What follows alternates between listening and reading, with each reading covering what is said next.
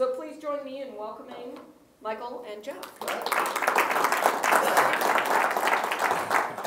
Well, thank you for having us. A little bit about ourselves. I've been doing this for 25 years now, different municipalities, different states, Farmington, Rio Rancho, Dallas-Fort Worth area, and the Denver area, and then back home. I grew up in Cuba, just over the hill, went to school there, graduated from Eastern University here locally, and 2 more classes away from my master's in education.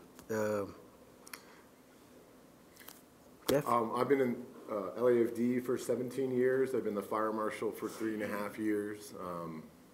I got a degree from UNMLA, and not much else to say. I'm here. So this is, we won't answer any questions. It's just, we're going to just tell you what, I'm joking. We will,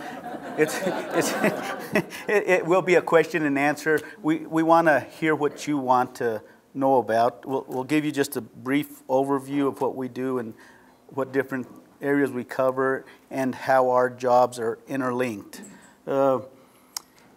This is the code for commercial that I go by. Jeff goes by his other code. So there's 2 codes that are tied together but different. Okay? The residential code has another book just like this, but has different requirements. A lot of this has F's in here for fire code. I just opened it up. Right in here is the whole F's. There's chapter after chapter after chapter that say, hey, work with the fire department on this because you both have things that merge here. So we are seen a lot together because we don't want to show up at a business and say, okay, I'm requiring this. Then Jeff show up later, I'm requiring this. And it's better if we just show up and say we're just requiring this, or this is what we can do to help. We are here to help. Unfortunately, sometimes we're brought in on the backside of when a project's already started or somebody's moved in, and then we're having to try to enforce some of the codes. The codes do deal with, let me kind of clarify some stuff. Planning has uses for different places in the county.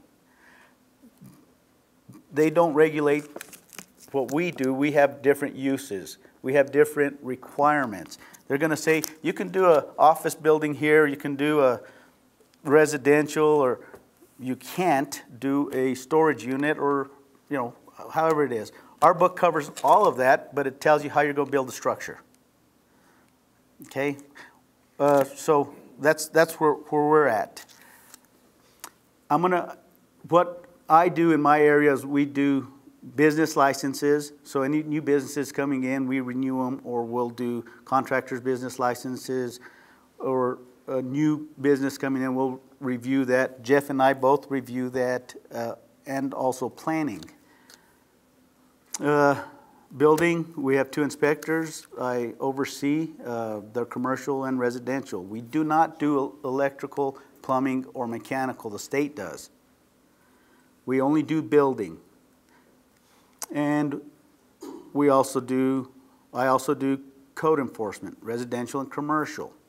So we basically have, and permit techs. We have 3 different divisions, you could say. They're not divisions, it's under one division, but 3 different functions. And they're all kind of tied together. How does code enforcement work with building inspections? Currently, right now, I have a code enforcement officer that's also a state certified building inspector. So when we're in need, like I was for about a month and a half, 2 months, I used him when I needed it. When I couldn't get out, when I had prior meetings, I had him go out and do inspections. Our goal is, probably for about 4 months now, I've had the other code enforcement officer training to be a building inspector. And to be a building inspector, you have to get internationally certified, and then you have to get state certified. All these require tests and knowledge, so it's not an easy thing to become an inspector. So, Jeff, and I've been... No, I think you've covered a lot. You know, my job is similar to Michael's on, you know, every time we look at a set of plans, whether it's new construction or we're dealing with a code enforcement issue, we're taxed with providing for the safety of the visitors of that building, of the inhabitants of that building, and basically that's what our focus is. The code book keeps us on task for that. Where my book is a little different, and what we do on the fire side is a little bit different, is I'm talking more about the fire safety features, the sprinkler systems, fire alarms, the way you get out of your building, safely exit, egress, these sort of things. But everything, like Michael said, is very intertwined. We work very closely on how we get to the finished product on both ends. You know, not just on the building side, but, you know, I know the code enforcement issue's been a hot topic, obviously, and there are a lot of these code enforcement issues that have to do with life safety, and that is my job, is to create, you know, a safe environment in Los Alamos. So, that's it. So when plans come in, when you're starting a new business or you're taking over a business that, let's say, was a office use, you're now turning it into a restaurant, it all comes out of the code and the requirements. We don't make it up. If it's not in here, call us out on it. You know, you can call, you know, it's not in there. I don't enforce stuff that's not in here that hasn't been adopted by council. I will only enforce what's in here. We also are kind of stuck on what we enforce because the state adopts the codes that we also have to follow. So it's kind of difficult sometimes for contractors to follow all the different requirements, because I've got this book, I've got the Los Alamos code that deals with some changes to this book, and then I got the state code that deals with changes to that book. So I've got 3 different places they have to go to. Contractors. A lot of times that's why it's best to get a design professional that knows that process and can go through that. We can typically walk people through it, but it does get a little confusing. Sometimes it gets confusing to me. You know, which one, where are we at? And I think it's important to note that oftentimes, more often than not, it's required to get a design professional. It's not even a choice. There are some things that just a untrained, uncertified person cannot design. That's true. I mean, there's calculations that, I mean, you know, probably a lot of people here in this county can do. But I mean, there's certain things they need to know before they can do them. And there's a lot of information in here, and it's ever changing. Every 3 years, there's a code cycle where they come up with another book that says, all right, this is the new thing we're going to go under, and the state has an advisory committee that makes changes to this. I've been asked to go to a couple of those meetings. I just unfortunately haven't had the time to go to them. They vote on the changes that's going to affect the state. We also do the energy code. That's a different code. We do the ADA book, ADA code. That's a different code. So there's a lot of different things that we have to learn, and staff has to know so that we can do our job how we're supposed to do and not over-enforce, but still do the life safety issues. So right now, I'll take questions on commercial code enforcement, building, or business licenses. So I want to hear what you want me to talk about in the back. So I'm Dawn Marie with Victor's Lawns. Let me just start by saying I appreciate what you guys do. Thank really you. Helps us. It helps us keep our residents safe and keep our buildings up to good quality. What we've discovered on our end, we work on the outside of buildings, not the inside. We have a lot of competition, and we know that we've worked with code enforcement before, trying to find who's licensed in Los Alamos to serve our residents and who's not. We have a lot of unlicensed, kind of under-the-table businesses that you talk to them and say, oh, I'm just helping a friend, but they're not. And they're undermining small business, they're taking our business, and they're putting our community at risk because they're not licensed, they're not trained, they don't know our codes, they go around our systems, and they wind up installing a fence over power lines or whatever that they're not supposed to do. So I would like to find ways that we can help our residents become more aware that this is an issue. When you hire somebody to work at your property, make sure that they're licensed to be there. A lot of time residents will just go with what's the best money option. Of course, the guy who's putting the cash in his pocket is cheaper up front, but they don't realize the risk to themselves and their property if they hire someone, you know, that's not. So I know that we've worked together a little bit, reporting some unlicensed businesses. I would like to see better tools for you guys to be able to do your job. You know, if we call in and say, here's the license plate, can you check that? I know license plate are registered through the landfill for the eco station for businesses, so maybe we can get those networks to communicate with each other a bit more, and that will prevent a lot of times when we have confrontations with people who are just going in and stealing business right out from under the legitimate business, but you can't stop them unless you confront them, which is a safety issue. Sure. So that happens a lot more than you know of here in the county.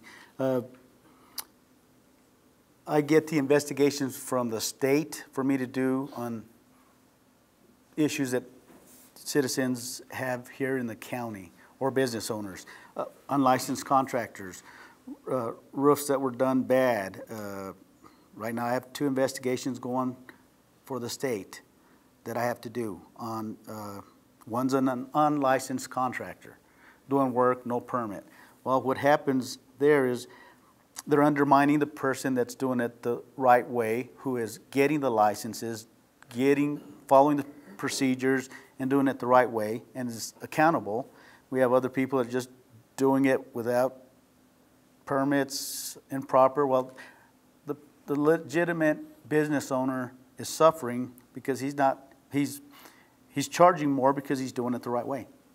We have other contractors that aren't doing it the right way, aren't taking responsibility, and then when I have to do the investigation on, because ultimately there's going to be some problems because the homeowner or the business owner is not going to be happy with what happened.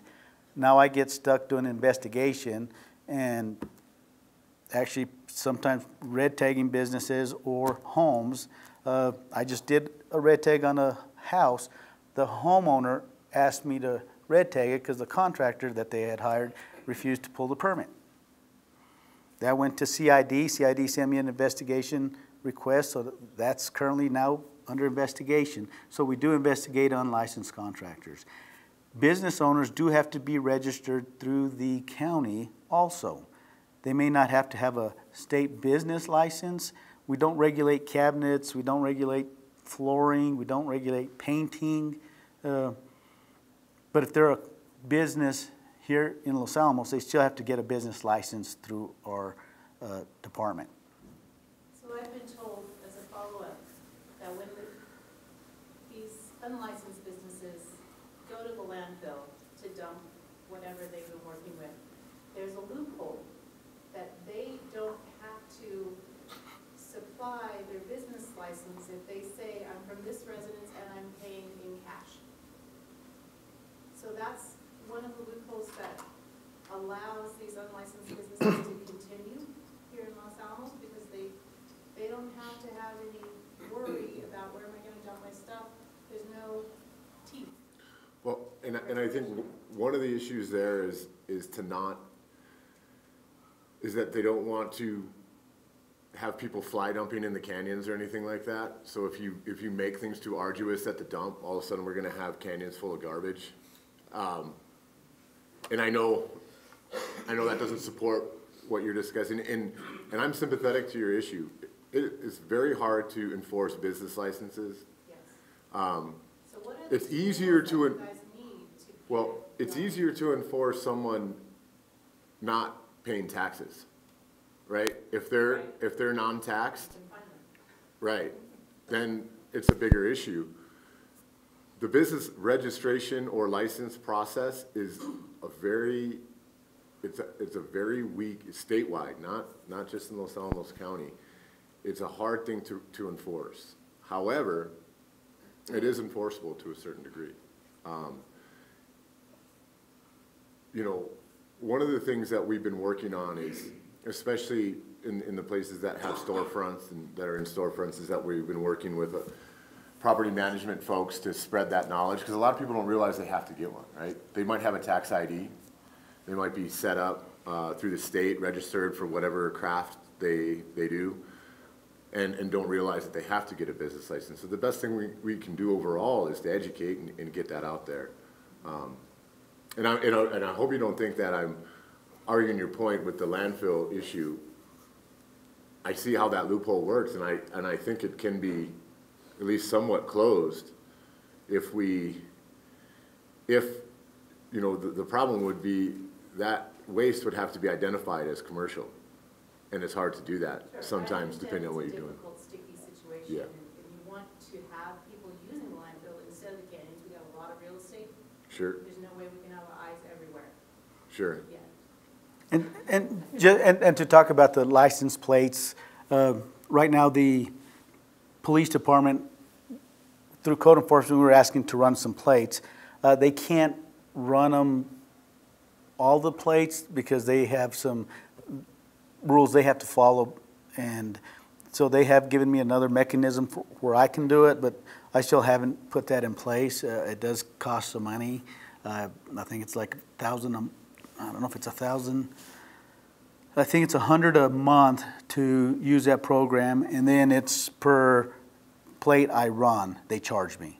So I haven't implemented that yet.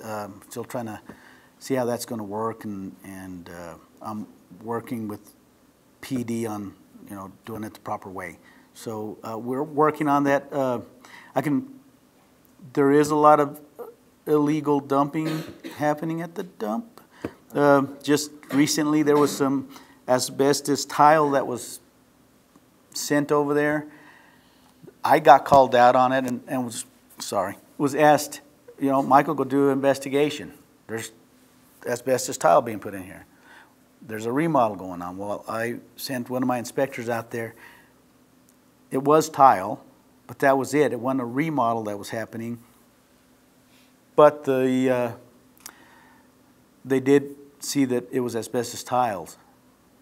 Just because I don't require that permit because it's not under my purview doesn't mean that you could dump asbestos at the dump. So they did, I believe, contact the person because they knew who did it and charged them to get that remediated and taken to a place that does collect the asbestos stuff. So just because I don't require some asbestos remediation doesn't mean that you don't have to do it. I don't require it on residential because I'm following kind of the state guidelines.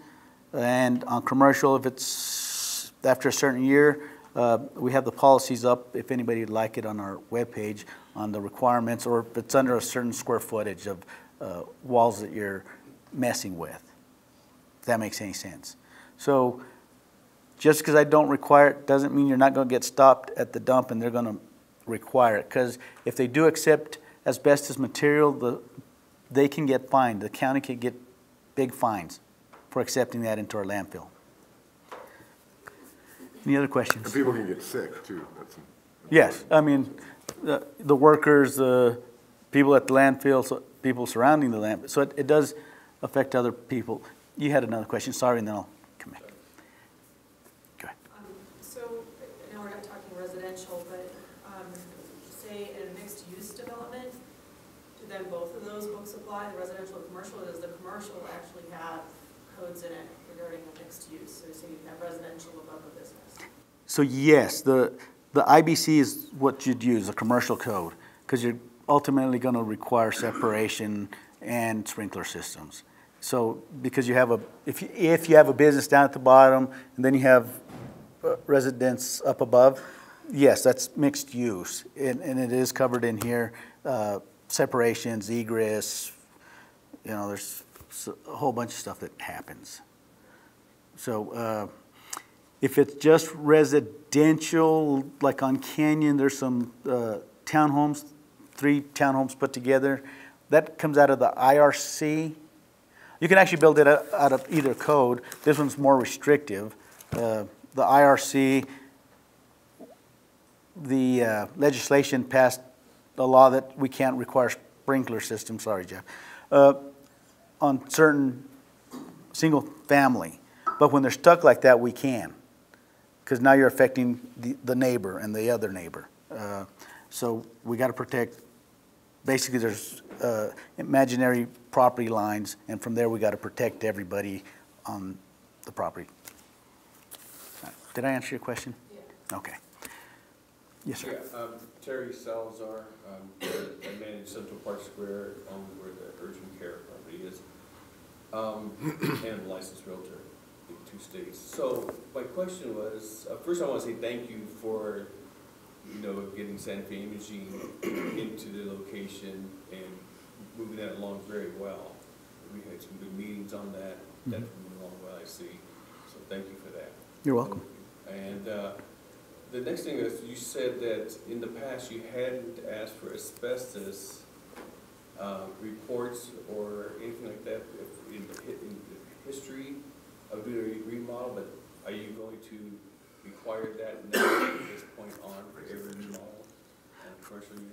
Well, for residential, no. Commercial, yeah, commercial, they had required that prior to me coming here. Oh, they did? Yes, so my predecessor, Because it takes Chris, a while to get, it does. to get that report, to get it scheduled, to get the estimate. We realize it does. But the lasting effects on the people who are removing that, Yeah. and then again, it's hard to detect it before you take it to the dump, and then all those folks that are working out there, county employees, people who are visiting, using the facility as well. That's who we're looking out for. We're looking out for everyone in between. Michael and I and our staff who have to go in there and inspect when there's asbestos free in the air and they're not wearing breathing protection. Yeah. It can be a daunting issue, and we realize that, but there's really no alternative to providing for the safety of all those people that we know of, but we're open to the idea. And I remember it being a requirement for being put in for the permit in the past, saying, where's your asbestos report? So I checked, and there's asbestos reports going on back that have been provided. Maybe the contractor did it, I don't know, Well, yeah, so I can't speak to And the whether, language kind of speaks to some of the buildings that we know were built without asbestos because they were built after a certain time and were permitted. Yeah. We haven't required those in the past. Oh. So, That would make sense. right, because we know, and we don't want to have to put that extra, burden, quote unquote, on someone who wouldn't have that issue. and I think You know, it's but you have a building- 1995. Yeah, I you think have a is where we building- put that timeline. Built a commercial, I believe it's 1995, anything built after that, we're not requiring it. We're hoping that no asbestos was put into that building. Doesn't mean there isn't asbestos in that building, because the tiles are still, that had it are still being used. There's still some product out there that still has it that's being used, but we put a line at 95. We figured, and there could be a chance that after 95, asbestos was brought in unpermitted, but you can also wear a life jacket in the shower and still drown. yes, sir. I'm curious where the bed and breakfasts fall in this spectrum of commercial versus private as far as codes. So the bed and breakfast would fall under the commercial code because you're inviting the public into basically a hotel. But it has different requirements. It's not as strict in my code. In I think- some ways, it's, for the fire code, it's extremely strict because people who are sleeping and that's mind-altering area and are not familiar with their surroundings, that's the most dangerous situation for people to be in. So making the exiting requirements and now new dorming facilities have to be sprinklered. Not existing per se, but. Non-existing, Yeah. certain. Yeah, but, right, whereas, you know, on the building code side, it is a residential structure, so it's going to say that way, so that it's not gonna be an issue for Michael as much, but on my side, anywhere where you're gonna be sleeping and you're unfamiliar with your surroundings does create an issue for exiting and all these sorts of things. Does that answer your question? Yes, thank you. First back there, and I'll get back to you. So, you know, if you see something, for example, it appears somebody's repeating asbestos and there's a 40-mile-an-hour wind that day and we're outside the stuff, you know, who do you report that to? Do you call your office or? So there's two agencies that can do something about it. The State Environmental Department can investigate it and unfortunately would levy some pretty stiff fines. Call us and we can show up and then see what's going on and then require it if it's falls under the requirements older than that date and over a certain square footage. So there's two entities that can handle it.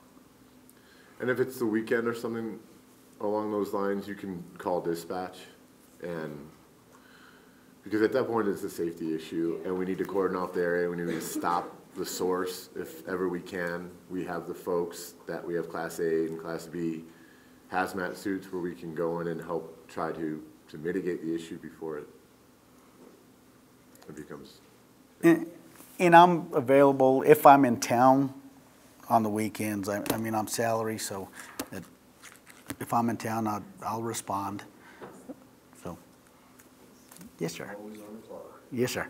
Jeff, I had a question for you. Sure. Can you talk about fire, smoke, carbon detection systems, processes that you have part of your code engaged, and then what second part of that would be is, you know, is there, like you talked about asbestos and everything from 95 forward, is there some year in there as far as when the building was built, that there are certain things grandfathered, certain things that aren't required on those buildings that are now required, that type of thing? So we're going to answer it two different answers, I think, probably the same way, but because we have different codes. So Okay. we'll let Jeff go first, and then I'll go second on that. Yeah, so grandfathering is a word Michael and I hear every day, and it's, For lack of a better term. right, it's often misused, Uh-huh. but there are a lot of grandfathering issues, and I want to remind me because you had kind of a two-part question. Right. I'm going to start at the end of it. My code, the structure of it has different occupancy classifications. For example, assembly, business, healthcare, you know, 1 and 2 family dwellings. It goes down, and this it's all broken down into chapters. And you start with the occupancy, and then you go now, and then every one of those subsects has a new and existing code. So for the most part, grandfathering doesn't really exist because we're addressing old issues, right? We're learning issues from, in this book, from 9/11, from the Station nightclub fire in Rhode Island that killed 100 people in the early 2000s, you know, from the Vegas and the MGM fire in Vegas and stuff like that. So it has to kind of drag along the existing structures as well as, you know, but it's always going to be more stringent for the newer type of that building, a new assembly, a new business, a new, however it be, but it's always going to bring a lot, for example, if you have a nightclub environment, you're serving alcohol, having music because of the Station nightclub fire. Now, if you have an occupancy over 50 in that sort of environment, you've got to have a sprinkler system. Whereas that threshold used to be 300. But because of that one event, but it also says that an existing building that fits that nightclub environment, the threshold is 100 occupant load. That brings on sprinklers. So it brought the existing along with it. Does that help answer that part of the question? So I'm going to do a little bit now on that question too. So this code also deals with sprinkler systems and the requirements and egress and all the stuff that he's talking about. We don't call it grandfathering, we call it legal non-conforming. Meaning it was legal when it was built, it doesn't conform to the rules and regulations that we currently have. So if a structure is vacant for a couple of years, the legal non-conforming doesn't apply to it any longer, even if the same use is coming to that building. They now have to bring it up to code. Like the Hilltop House. That building sat for long enough and was non-conforming to such a degree that we're making them go through new code processes. So I think that, I hope that answered that question. Yeah, no, it does. Yeah, just trying to, just trying to see how that goes. And obviously, there's a couple of things that have come up in our recent inspection that I'm referring to when Steve came out, and there's a couple of things that a couple of our complexes that I'm questioning and trying to get better educated on. One thing you can always do, especially if it's with Steve, with my folks, is please, if you have any questions, come talk to me. I'm more than happy to show you how we got to where we're at. Same as Michael said in the beginning, I never enforce anything that is not enforceable. I don't just make up requirements out of thin air. I know the liability that puts myself and the county under, and to be honest with you, I have no interest in making things more stringent than they need to be. But you got to also remember when there's fires or somebody dies or something happens with the building, who do they point at? It's either one of us here. It's in the papers everywhere. The building official or the fire marshal didn't do this, didn't do that. Yeah, fortunately, you usually make the newspaper for over-enforcing or under-enforcing the code, but they never say anything when you're doing it just right. That's not news. Right. It's not news. So let me just, so if it's a restaurant and a month later you have another restaurant going in there, I'm not going to require anything different. Does that make sense? If it's a business and it stays a business, another business moves in and it just keeps on being a business, we're not going to require anything different. We get business licenses every day to approve through our EnerGov computer program system, RMS. And I would say 90% of them, 95% of them, we don't leave the building. We just look through what they've got on there. We don't have to do a site visit or anything like that. The use is staying the same, or it's a less stringent use for that area, and we approve it. Now, sometimes we're turning a business office, which is one of the most least restrictive. It has, to a much higher risk use. Then we've got to go out and take a look and see that everything is taken care of. And then I know you asked something about like carbon monoxide, and were you asking specifically about? We were talking about, carbon and smoke detection systems. And obviously I'm talking about the property that we own. Sure. Residential. Just residential, multifamily, obviously 24-unit property. And the suggestion, I don't know if it's a suggestion or a mandate yet, I'm still waiting to determine that, of creating a system that is connected throughout the entire building. And that there's possibly a new code, that this is legal non-conforming currently, and there's a new code that we're required to do this. So just overall. Is it an existing structure that you're not doing a remodel on, or you are doing a remodel on? No, it's not doing anything to it. So then it falls into my hands, so you know how to get a hold of me. Let's talk, but let's sit down. And again, I want to enforce that every time a little bit. We have a lot going on. Steven Rinaldi is my fire and life safety coordinator. It's just two of us in that division. so we can get swamped, but I'm always really happy to take time to sit down with people and clarify things. So if there's ever any question about anything that we're doing, we like to hash it out.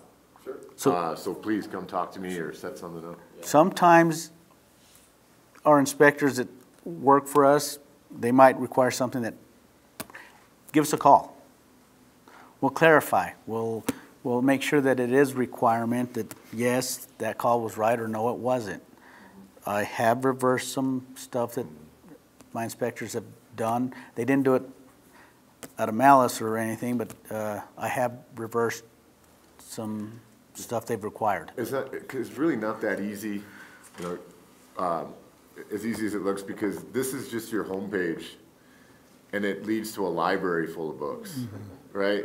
Like, I mean, just the list of NFPA codes that this refers to and this refers to is that long. And and mistakes do happen. We're not going to sit up here and act infallible. We've made mistakes, our staff has made mistakes, and we're willing to own up to them when they come. And if someone can show us a different route through the code, hey, more power to them. And it's a learning experience for us. What I was going to say is, for us, as a group, we have like 400 apartments, all different styles, all different builds. In conversation with Steve, I'm not sure when, but at some point the county had adopted a new portion to the fire code.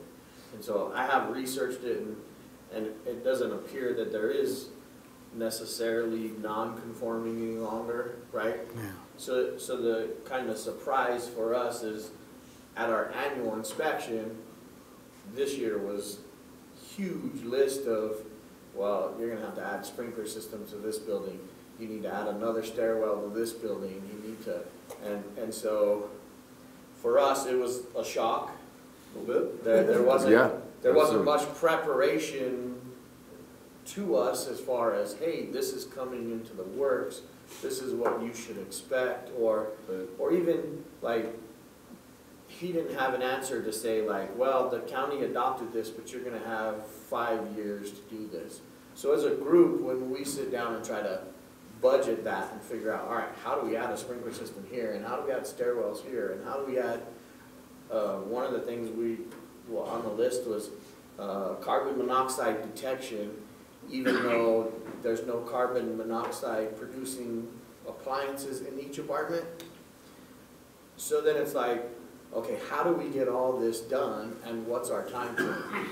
And at this point, we still haven't got an answer to that as far as, come talk to me. Yeah, the best thing to do is come talk to me. Stephen is out doing a lot of inspections, and I don't know about all of the details of them. I think I've heard a little bit about this.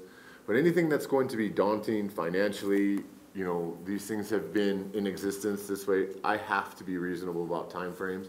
And then let's look through, if we are challenging the code, let's look through it. And then remember, you know, ultimately the final decision is mine, but then there's an appeal process, and I believe in the appeal process, right? If we're looking at the same page and I'm interpreting it one way and you're interpreting it another, there's ways to discuss it. And again, if I find out that is not the way that others are interpreting it, you know, you win, and hey, thanks for showing me the way. So let's sit down. Let's all sit down and talk, and then and we'll see where it's at. And we're gonna make it reasonable.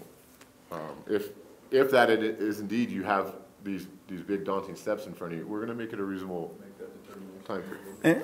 And Jeff's correct. There's an appeal process for my interpretations also. Normally, when I have a question brought up, I'll look at it, I'll make my interpretation. I'll call ICC for an official code interpretation before I give you an answer, by the way, or before I make a decision. So I'll get a second opinion, and then I'll call other building officials, how are you doing this? And then I'll make that determination based on those three sources. But you can still appeal my decision. The appeal board can't change the code, they can say whether or not I interpreted it correctly or not. And then, we'd make the change. Yes, sir. You made the comment about buildings setting so long, and then you bring it up to date. So I'm thinking, Jeff mentioned the Hilltop House, and I'm thinking the new landscaping place out there, which from a restaurant, basically, I think, down. It did. So is that but I didn't catch, is that in one of the codes, or is that a county thing? No, it's in the codes. So after so long a building sets, it has to do something, is that? Correct. And normally we don't actively go after them unless it's a life safety issue. You've heard of the ones I have down in White Rock. Those are, the structural walls are coming apart, and there's gaps between the columns, the 12 by 12 columns that are on there. There's gaps this big where they're going to cause problems. Somebody's going to get hurt. We asked the owners, either bring them up to code, fix them, or the alternative was to take them down. They chose to take them down. And in the instance of, I did a site visit, and I don't know if Michael ever made it over there, but to the Petrie Gardens. I did a site visit and looked through that building. There's been a few interested folks over time, so I've actually visited throughout. And we've kind of, with Los Alamos Landscape, who actually bought the building, we had discussed with them, we had looked through it, and we had seen what the issues were, right? The Hilltop House, there's a whole different history to it, right? It had a lot of non-conforming issues. It was very scary to us. Right. So. Well, but I'm just curious. I mean, as I say, the landscaping thing would be certainly, a restaurant would be a higher occupancy. Correct. And that is correct. So now you're not. That's correct. So we looked at it that way. We were going from a more hazardous use to a less, so that was easier to do than when it goes from less to more. Well, So, obviously. yeah, so we did. My question though is, you said there was, okay, so the building says 2 years. It has to be brought up to a certain code, the code for next use, or? For the next use, before that next use goes in. We had another. So, I mean, You can, so it could have had, well, let's say it didn't have, I don't think it had sprinklers in it, I don't remember, you guys know better than I do, obviously, but I mean, Yeah, I'm it just does. thinking, because I've been in it since I was this high, right? Sure. So I would say, even if it, I can understand the structural stuff, but I'm just wondering about, egress and sprinklers, I mean, where's the cutoff, or where? There are several different thresholds depending on what type of occupancy you're using that would drive a sprinkler system, alarm system, this sort of thing. And I'm glad you brought that up because it's real. Michael and I will not deny a pre-application meeting. We love pre-application meetings. Don't sign a lease. Don't hire an architect.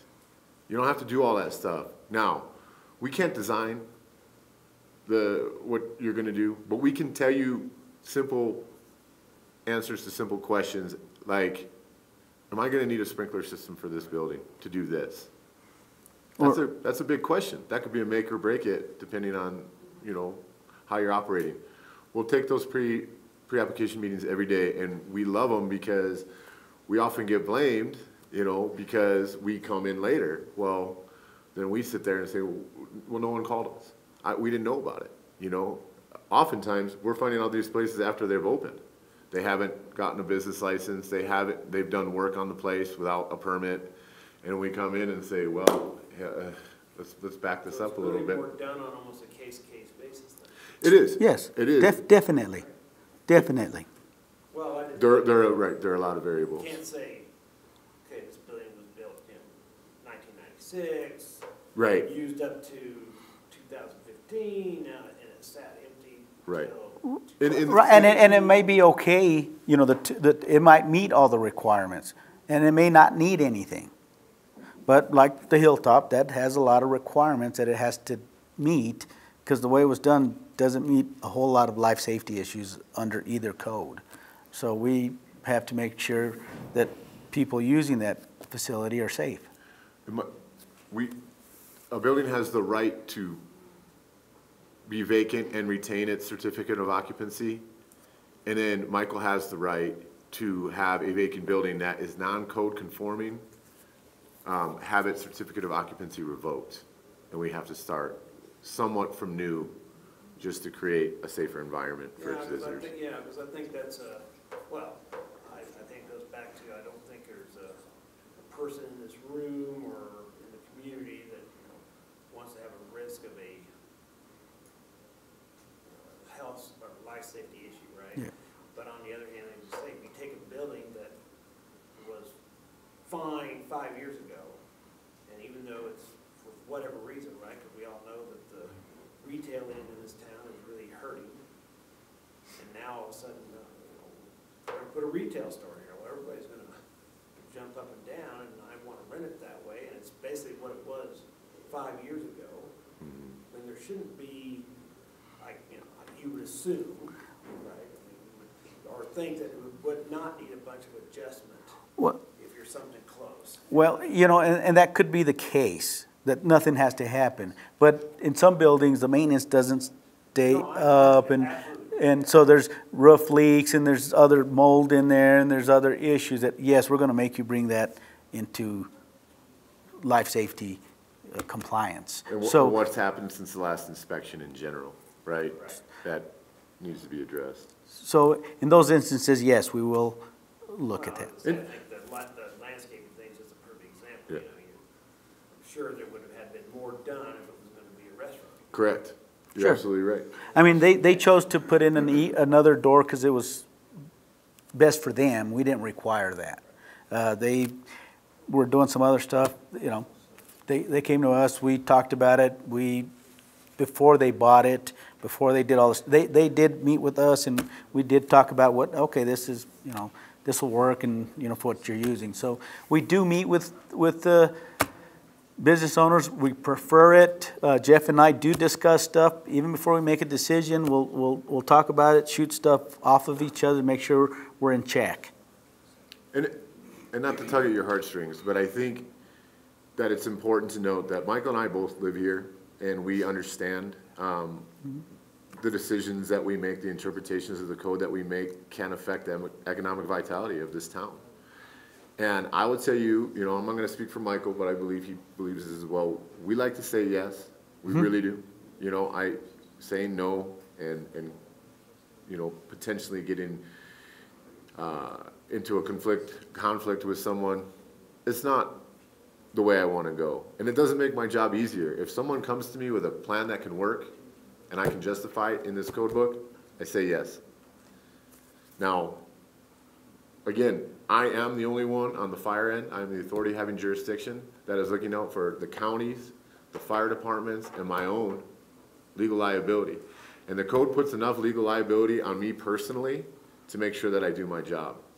That I can't just say, well, the county will take care of me if I get sued for not doing my job. Remember, and I think it's important to note this part of our job. There's several instances going on right now, like the Los Angeles fire marshal lost his job and was personally held liable for not doing his job, for not following the code. There can be public battles about whether we're over enforcing the code or if we're picking on someone or whatever the case may be, but the bigger one will be if someone is hurt or worse because I don't do my job. That's not only a legal issue, I have to live with that for the rest of my life. That I was the only one in town to take care of that and make sure that it happened, that this or that happened with this building, and I let it go, and now someone, is hurt or worse. There's a big issue there. So it's not, it's not something that we take lightly. Well, Jeff, I appreciate that. I just You know, I think that needs to be said though about, again, everybody in this room. I mean, there's nobody, for the most part. And I'm not saying it in an No, argumentative I manner, know, okay? but there was, I mean, there was the thing about the CDC, you know, they were whining about, you know, some of the signs, right? And yet they think that the business owners are not in tune to, you know, that kind of issue that someone might get hurt. And lack of a better word, it's offensive to think that we're, you know, ignoring that. Because first of all, it would raise insurance rates. You might end up closing your doors. And like you say, you gotta live with it the rest of your life. So I think it's a team effort, but Agreed. It's gotta be, again, I guess a reasonable thing, especially simply because Los Alamos has got so many issues, for lack of a better term right now. But I don't think it should be said that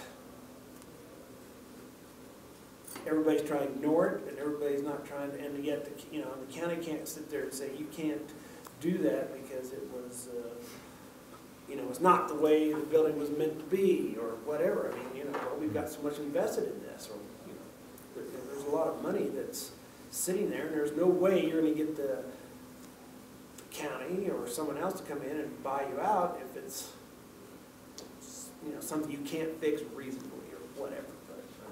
But I, you know, again, I just want to make sure the county knows, which I think is lacking, and I think Harry needs to hear this more than anybody, that, you know, the business owners pay a lot of attention to our own stuff.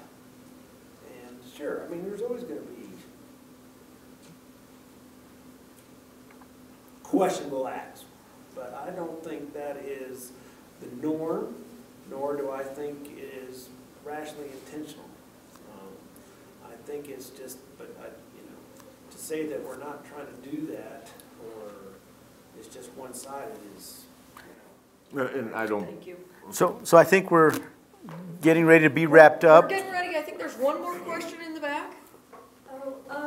Just more of a comment about how this whole process works. I wish I had been more proactive. I'm sorry.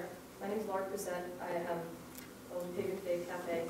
I'm in the process of moving into new space, which some of you may have read about in the paper. But I wish I had gotten more involved in the process earlier on and reached out to these guys earlier on in the process to be more informed. And so for any other business owners going through a remodel or a move, I would recommend that you do reach out to these guys personally or to their office and do a pre-inspection before you sign a lease, before you commit to a contractor, architect, so on and so forth.